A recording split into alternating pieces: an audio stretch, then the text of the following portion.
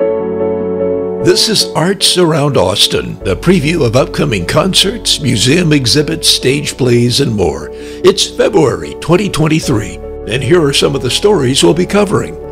Our Texas state parks celebrating their 100th anniversary this year, as seen not through the camera lens, but through the eyes of artists. Then, the remarkable life of Lady Bird Johnson, mementos on display at the LBJ Museum, and a rare look at the role she played in the lives of her grandchildren and great-grandchildren. And later, a classical musician appearing at an Austin concert this month who is helping us to rediscover a brilliant composer who was almost lost to history. All of that ahead on Arts Around Austin.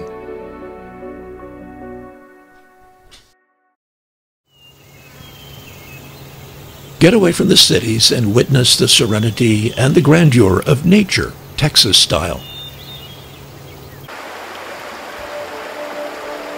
Our state's constantly changing landscapes, from Gulf Shore beaches to towering mountains to those gently rolling grasslands. Its tranquil rivers, massive lakes, dense forests, and winding trails. A natural Texas to be experienced and enjoyed in the 74 state parks located in every corner of that Lone Star map and in lots of places in between. Texas state parks are something to celebrate, and this year, a birthday celebration. The park system is 100 years old in 2023, a gift to the people of Texas and their neighbors from Governor Pat Neff, who signed the law creating the Texas park system in 1923. He saw a need to establish, public spaces, public campgrounds. So as people were traveling across the state, especially to some of our more rural counties or rural areas of the state, they needed a place to stay.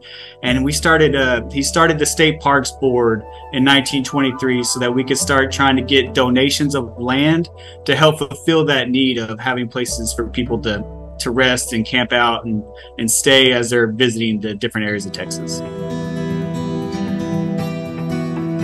The Bullock Museum in Austin is celebrating the centennial of the Texas State Park System with an exhibit of paintings by artists from around the state. The opening of the exhibit last month drew the artists, as well as art lovers, parks officials, and the public, to view paintings, photos, and essays that will continue to be on display through April.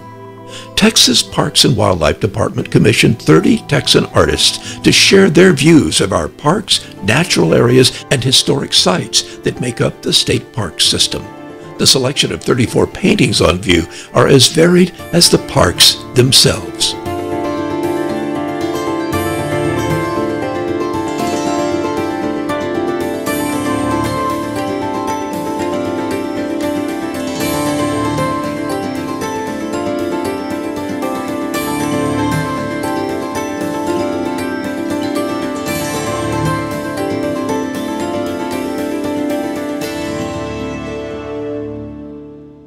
This woodpecker was pretty insistent on being part of the picture. Among the artists receiving a commission was North Texan Billy Hassel. He spends time enjoying the Dangerfield State Park, and on a recent visit there, he captured, in watercolor sketches, a moment in time with a persistent woodpecker. My girlfriend, Bibi, and she noticed this woodpecker up in the tree that was kind of behind where I was sitting, and I could hear it tapping. And she said, "Listen, look, there's a woodpecker up there." And so I was thinking about what to make as a central image for the painting. From those sketches to a completed painting, an artist's view of just one of our state parks on a summer day, with a woodpecker immortalized in oil paint. I think if I can make people stop and think about a particular kind of bird or a particular habitat or, a place, then maybe I've achieved something. 34 paintings, the visions of Texas artists who, like all of us, celebrate our system of state parks on its 100th anniversary.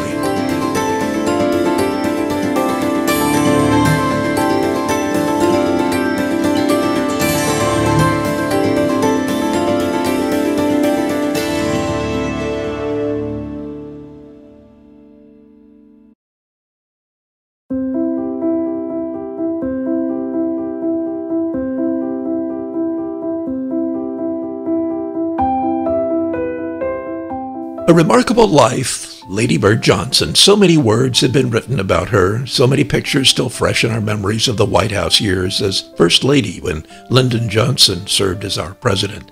Her life on the LBJ Ranch, her status as an icon in the civic life of Austin, and her countless contributions to make our city and our country a prettier place. And for the next few months, you'll still have the opportunity to catch a special exhibit at the LBJ Presidential Library and Museum, celebrating the many facets of the life of Lady Bird. But this exhibit is a little different than what you might expect. Lady Bird Beyond the Wildflowers tells a broader story of her impact on her family, the nation, and the world. It features letters, photographs, clothing, and artifacts that will be seen by the public for the first time. We'll learn more about Mrs. Johnson's childhood, her family, campaign efforts, skill as a businesswoman, and her role as a philanthropist. And although her story is well known by many, we are still learning more about her. She was such a real person. She was easy to talk to. She was approachable. Nicole Nugent Covert, the daughter of Lucy Johnson and Patrick Nugent, and the beloved granddaughter of Lady Bird. She was an avid reader. I don't remember her necessarily reading to us, but she always had her, her nose was in a book. And I will say that I was fortunate because my kids were raised in Austin too, and we used to live right down the street from her. And so we would always go by, we'd call them drive-bys, and we would do drive-bys with my grandmother. And I've got 2 kids, and they would read to her. Now, granted, they were, young, and so they would choose the books they'd want to read. And so John, I remember, would always want to read her. He loved Indians. And so he would love reading her books about Indians and then baseball. Not sure if she was as keen on the baseball books as he was, but it was just such a nice way to see my kids reciprocate so much of what she did. And then Claudia, so my daughter's name is Claudia, would always love to just read, a treehouse book or a princess book because, of the age that they were. And my grandmother just relished in their presence, which just, as her granddaughter and then seeing with my children, it just made me smile and know how special a relationship that she was able to have with them. One of the things that I think she instilled in all of her grandchildren was to pick a passion and be passionate about it. And so when I was younger, I was trying to really figure out what I wanted to do and where I wanted to volunteer or things like that. And she kind of took me aside and she's like, you don't have to do it all. If you focus on one thing, you'll better serve that organization and yourself. So what to remember most about the lady the grandkids called Nene? She wanted to leave this place a better place, and she found it.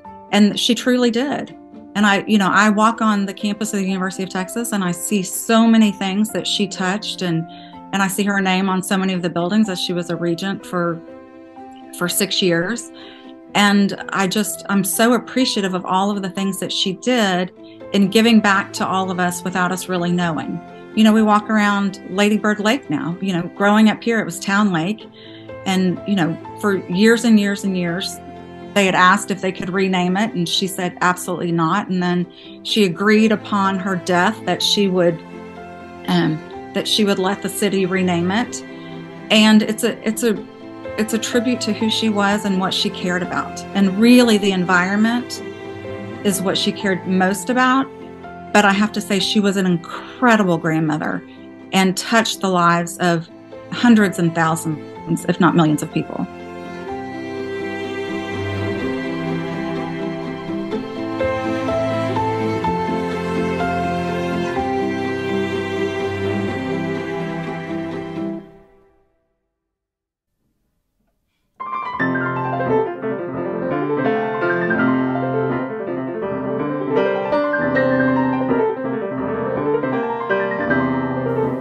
So what does it take to be a great pianist? Practice, of course. A love for music, an early start with lessons. For Michelle Can, it is all of that, but there is something more. She says it takes a desire to express oneself and to share with others the gift of music. Ms. Can will be in concert with the Austin Symphony Orchestra on February 17th and 18th, performing one of the best-loved classical pieces for piano and orchestra, the Second Piano Concerto of the Russian composer Rachmaninoff.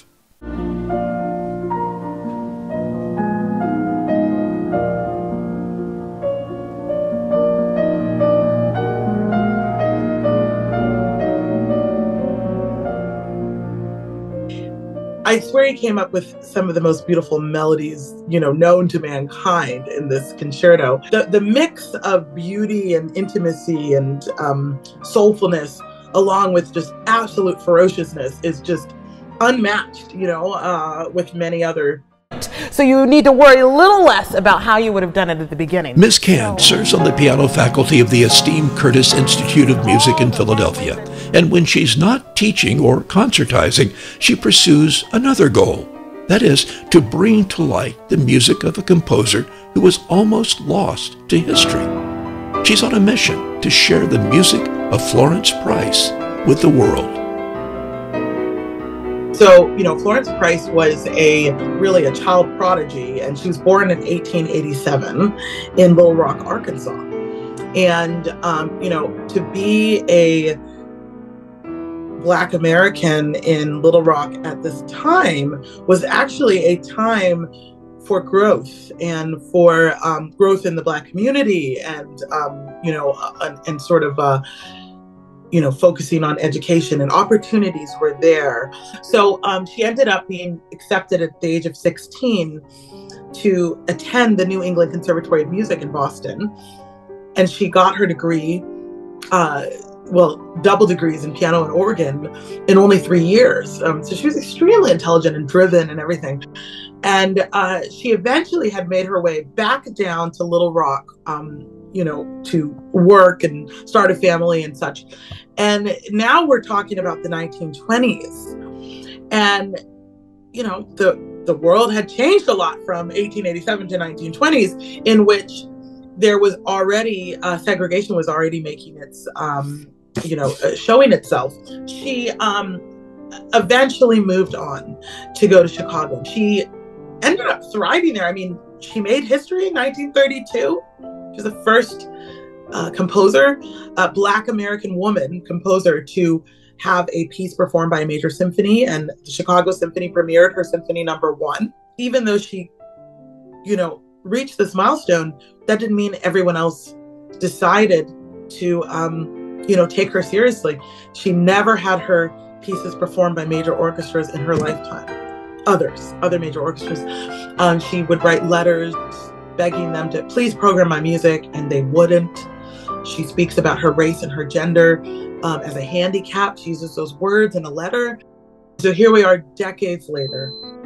2009 is when suddenly they find music in an attic. I mean, oh my goodness, this old house. This was her old summer home. It was just abandoned. I mean, nobody was living in it for decades. In 2009, they see in the attic these boxes of old music, and it was her name. It was music she wrote that was never published, that nobody had seen, nobody could find. I guess you can see that I really, really love her. I'm passionate about her, and I'm passionate about sharing her fantastic, beautiful music with the world.